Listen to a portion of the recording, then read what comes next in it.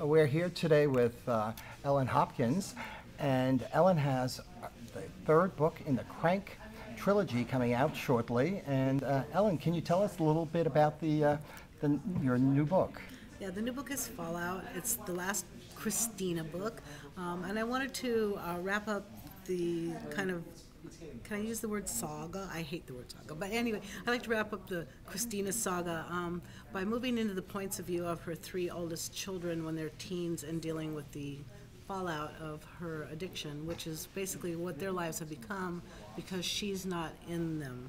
And so I wanted to give voice to those kids who I really feel are, where the real hope of the stories lies with those kids who can choose to break the cycle, and also to many of my readers who are dealing with their parents' addictions.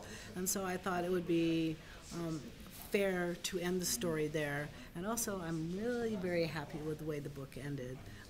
I think it ended the whole story, the larger story, the way it should be ended. Even though I'm writing the future, by the way, so it's only one possible future. Don't get mad at me for what I did.